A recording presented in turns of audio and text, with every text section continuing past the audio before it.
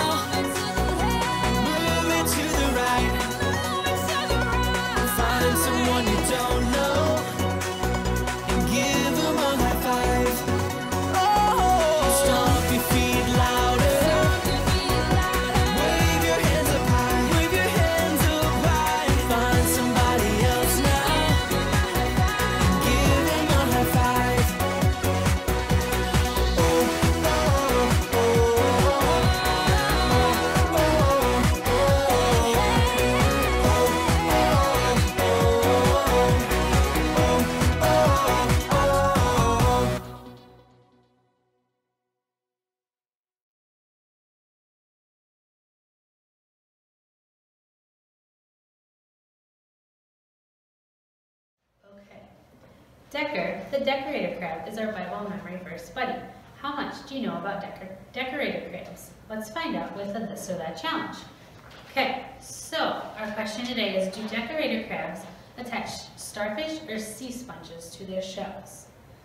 So, let's say if you think that they put starfish on their shells, why don't you wave your hand in the air?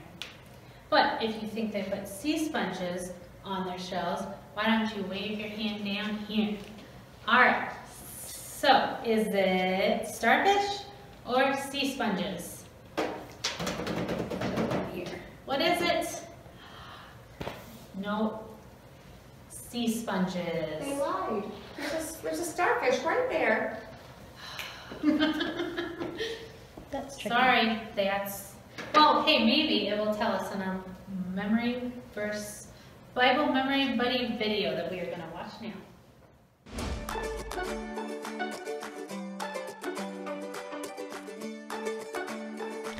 Hey, I'm Decker, and I'm a deep-sea dwelling decorator crab. Now, just because I'm a crab doesn't mean I'm grouchy. I totally dig the way God made me. Would you look at that? I decorate my shell with some of God's other cool creations, like seaweed or sea sponges. My decorations don't just make me look good either. These awesome accessories help me blend into my surroundings so I stay safe from other animals that may want to turn me into a snack. Let me tell you a little bit about some of my other crabby friends. My friends the spider crabs, they get creative too. They stick sea anemones on their shells to sting predators that may want to have spider crab for dinner. Gotcha! And get this, my Japanese spider crab friends can grow to 13 feet across. They're the largest crab in the world. I bet that's bigger than any person you've ever met. I love how God made us crabs, but I'm really impressed with how God made you. You people have fingers and toes and ears and all that weird stuff called hair. God even put something inside your heart called love. Big or small, short or tall, people are all important to God. One time in the Bible, some parents brought their kids to meet Jesus, and Jesus' friends didn't like it. But Jesus told his friends, "Let the little children come to me. Don't stop them, for the kingdom of God belongs to those who are like these children." Jesus loves everyone, especially kids. That's because you can show adults what Jesus' love is like. In the Bible, Book of John, chapter 13, verse 34, it says, "So now I am giving you a new commandment. Love each other. Just as I have loved you, you should love each other." So, lead the way, kids. You show the world what God's kingdom is like. You tell the truth and encourage people when they're bummed out. You work hard even when it's tough. You create masterpieces that bring a smile to someone's face. So, forget about blending in with the crowd or doing great things for Jesus someday. You matter right now. I'm a unique part of God's creation. I show God's creativity and attention to detail, and you're even more special. You're God's extra special creation. You can show the world what God is like. You're an important part of God's family. Jesus said it, so it's true. So go ahead, keep showing people in your world Jesus loves everyone. Okay. The Bible is God's true story of love. It's a book that's been helping people grow closer to God for thousands of years. And it can be helping us today too. Our Bible memory verse comes from John verse 13, chapter 34. Do you remember it? Let's say the verse together. I'll say a line and you repeat after me. Do you remember? So now I'm giving you a new commandment. So now I am giving you a new commandment. Love each other. Love each other. Just as I Just as I have loved you. have loved you. You should love each other. You should love each other. You got that? Great. I love that God's word helps us know how to live and how to love. And I'm so glad to know that Jesus loves everyone. Thank you, Jesus. His love will never give up on us.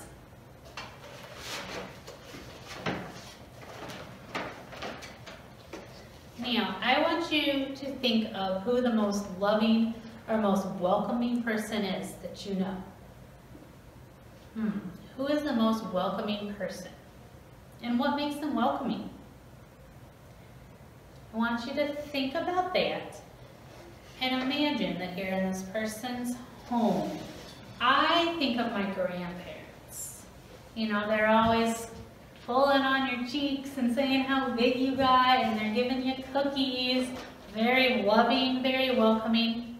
Okay, so let's pretend that you go to your grandparents' house, and it's just you, and you're getting all the attention and all of Grandma's chocolate chip cookies, because Grandma's always make the best chocolate chip cookies. And then, all of a sudden, your little cousin shows up. And this is like the cute little cousin. He's kind of a baby still. And your grandma goes to this cute little cousin and pinches his cheeks just like she did yours. And pats his head and gives him some of your cookies. I don't like that. I don't like that either. So that would probably make you a little angry, a little mad. You want to say that's my grandma? No, you can't have her.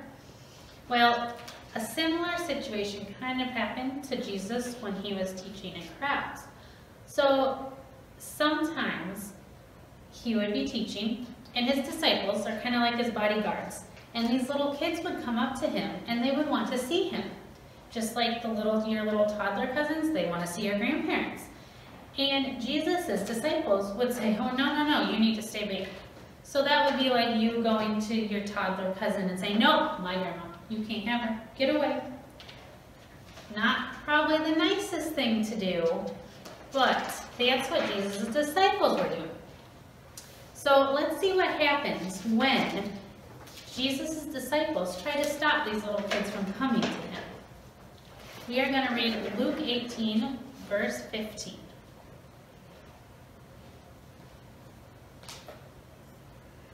People were bringing babies to Jesus so that he would bless them. When the disciples saw this, they scolded them. Then Jesus called to them and he said, allow the children to come to me. Don't forbid them, because God's kingdom belongs to people like these children. Uh-oh. So what happened? Here come the parents with their little cute toddlers and babies, and they're coming to Jesus and they want Jesus to bless them, and the disciples are saying, we don't have time for this. Jesus has to teach, he has to talk, he has to see people. So what did Jesus say? He said, let the kids come to me, right? Allow the children to come. Don't forbid them, because God's kingdom belongs to people like these children. That means God's kingdom belongs to you and your cousins and your siblings and the bully at school too. Everybody belongs to God's kingdom, old and young. So Jesus' disciples wanted to keep the kids away from Jesus. They didn't want them, they thought maybe the kids were going to bother Jesus or take up too much time. And instead, Jesus loves everyone. Thank you, Jesus. And he's always paying attention to us, even the littlest kids. He cares about us all the time. And you have people here at church who care about you too.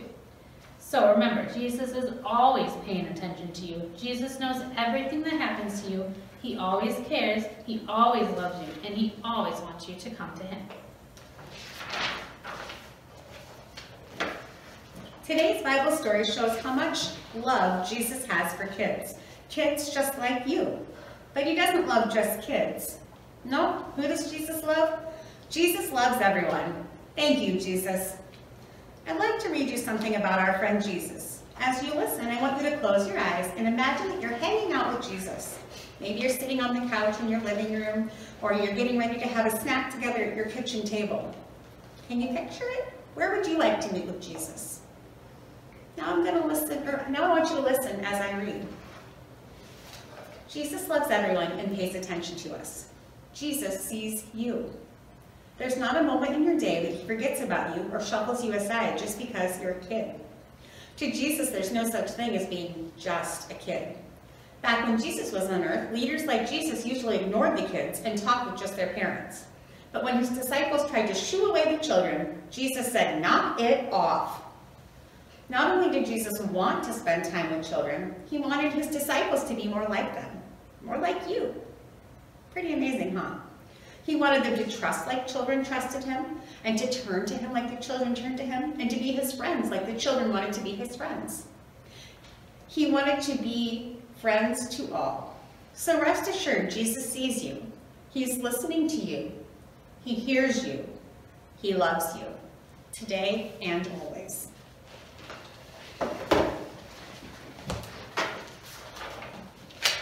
All right, our last little activity is some of those crafts that you can make and send pictures of them to us. We have two options this week. You can do one or both. Going back to our story, when Jesus was teaching and the kids wanted to come to him, what did he do? Did he push them away? He welcomed them, didn't he? And it feels good to be welcomed. It feels good to walk into someone's home and say, "Oh, I'm so glad you're here. So glad to see you." Because remember, Jesus loves everyone. Thank you, Jesus.